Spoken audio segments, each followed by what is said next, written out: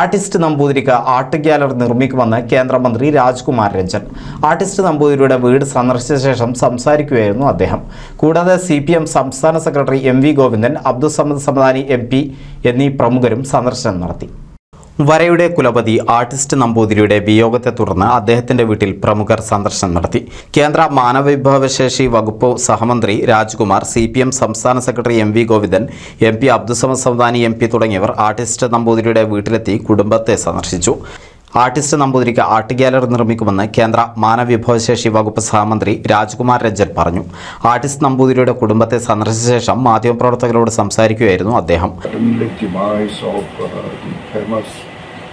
Cartoonists and national awardees and also the former chairman of the Lalit Kala Academy is lost from among ours, and this is a great loss to our nations.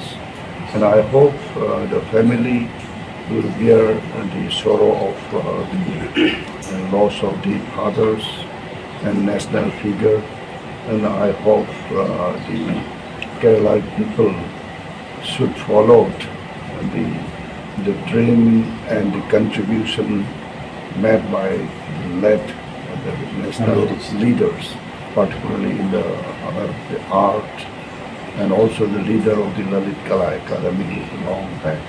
So from my own heart and from the level of nation, I pray to God to the soul of the departed soul may have a peaceful life in the heaven.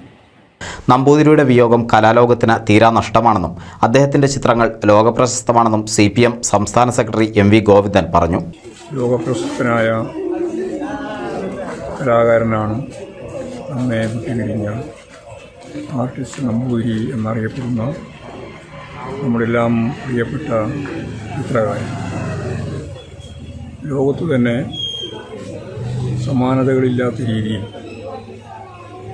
ഓരോ കഥാപാത്രത്തെയും മനസ്സിൽ തട്ടുന്ന രീതിയിൽ വരച്ചു വെക്കാനുള്ള അദ്ദേഹത്തിൻ്റെ കഴിവ് മലയാളത്തിലെ വായനക്കാരെ, പ്രത്യേകിച്ച് രണ്ടാം ഊഴം ഉൾപ്പെടെയുള്ള നോവലുമായിട്ട് ബന്ധപ്പെട്ട് വരക്കപ്പെട്ട ചിത്രങ്ങളെല്ലാം ലോകശ്രദ്ധ ആകർഷിക്കുന്ന രീതിയിലുള്ള ഒന്നാണ് എന്നും തീർച്ചയായിട്ടും കലാലോകം വിലയിരുത്തും. അദ്ദേഹത്തിൻ്റെ സ്മരണയ്ക്ക് മുമ്പിൽ ആദരാഞ്ജലികൾ അർപ്പിക്കുകയാണ്. ആർട്ടിസ്റ്റ് നമ്പൂതിരിയുടെ വിയോഗം സൃഷ്ടിച്ച ആഴവും വേദനയും നികത്താനാവാത്തതാണെന്ന് MP അബ്ദുസമദ് സമദാനി MP പറഞ്ഞു. ആർട്ടിസ്റ്റ് നമ്പൂതിരിയുടെ വീട്ടിലെത്തി കുടുംബാംഗങ്ങളെ കണ്ട ശേഷം സംസാരിക്കുകയായിരുന്നു അദ്ദേഹം. മലയാളി സമൂഹം എത്ര ആദരത്തോടെയും സ്നേഹവായ്പോടെയുമാണ് ആർട്ടിസ്റ്റ് നമ്പൂതിരിയെ കണ്ടതെന്നുള്ളത് മാത്രം ആലോചിച്ചാൽ അദ്ദേഹത്തിൻ്റെ വിയോഗം സൃഷ്ടിച്ച വിടവിൻ്റെയും വേദനയുടെയും ആഴം നമുക്ക് മനസ്സിലാക്കാൻ സാധിക്കുന്നുണ്ട്. മാധ്യമങ്ങളും പൊതുസമൂഹവും സാധാരണക്കാരും അവരുടെ വളരെ ഒരു ഉറ്റ തോഴൻ, വളരെ പ്രധാനപ്പെട്ട ഒരു വ്യക്തി, സ്വന്തം കുടുംബത്തിലെ ഒരംഗം വിട പറഞ്ഞു പോയ പോലെയുള്ള ഒരു വിഷാദമാണ് നാട്ടിലാകെ ആർട്ടിസ്റ്റ് നമ്പൂതിരിയുടെ നിര്യാണം സൃഷ്ടിച്ചിട്ടുള്ളത്.